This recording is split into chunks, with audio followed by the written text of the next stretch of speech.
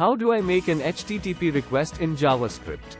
Making an HTTP request in JavaScript involves using the built-in XMLHttpRequest object or the newer Fetch API.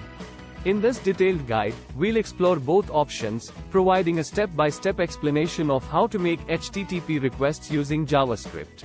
We'll cover topics such as setting headers, handling different types of requests, handling responses, and working with asynchronous code. By the end, you'll have a thorough understanding of how to make HTTP requests in JavaScript. Making an HTTP request in JavaScript involves using the built-in XMLHttpRequest object or the newer Fetch API. In this detailed guide, we'll explore both options, providing a step-by-step explanation of how to make HTTP requests using JavaScript. We'll cover topics such as setting headers, handling different types of requests, handling responses, and working with asynchronous code. By the end, you'll have a thorough understanding of how to make HTTP requests in JavaScript. Introduction to HTTP requests. HTTP, Hypertext Transfer Protocol, is a protocol used for communication between a client, such as a web browser, and a server. HTTP requests allow clients to request resources from servers, and servers respond with the requested data. JavaScript provides two main ways to make HTTP requests: the older XMLHttpRequest object and the newer Fetch API. 2. The XMLHttpRequest object. The XMLHttpRequest object is the traditional way to make HTTP requests in JavaScript.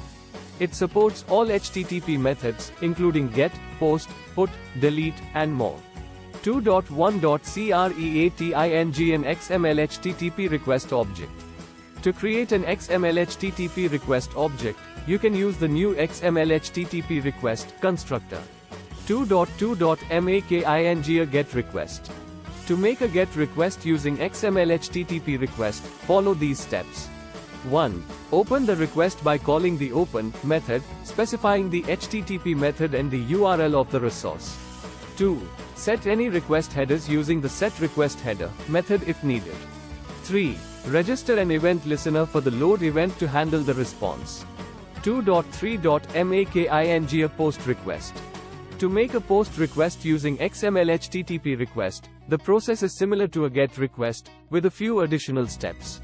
1. Open the request by calling the open method, specifying the HTTP method, URL, and set the content type header. 2. Create a payload, data, to send in the request body. 3. Register an event listener for the load event to handle the response. 2.4.setting request headers.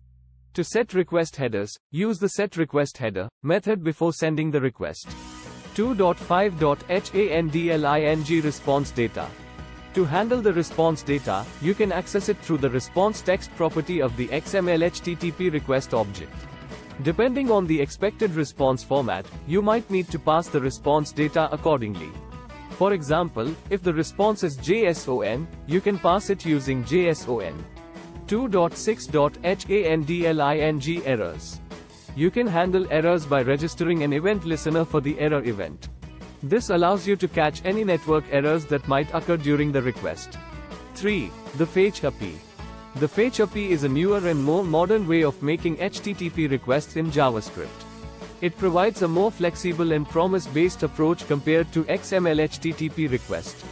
3.1.making a GET request. To make a GET request using the Fetch API, you can use the fetch function. 3.2.making a post request. To make a post request using the Fetch API, the process is similar to a GET request, with a few additional steps. 3.3.setting request headers. To set request headers with the Fetch API, you can include the headers property in the request options. 3.4.handling response data. To handle the response data, you can chain a then method to the fetch promise. You can access the response data using methods like response, JSON, for JSON response, or response, text, for plain text response. 3.5.handling errors.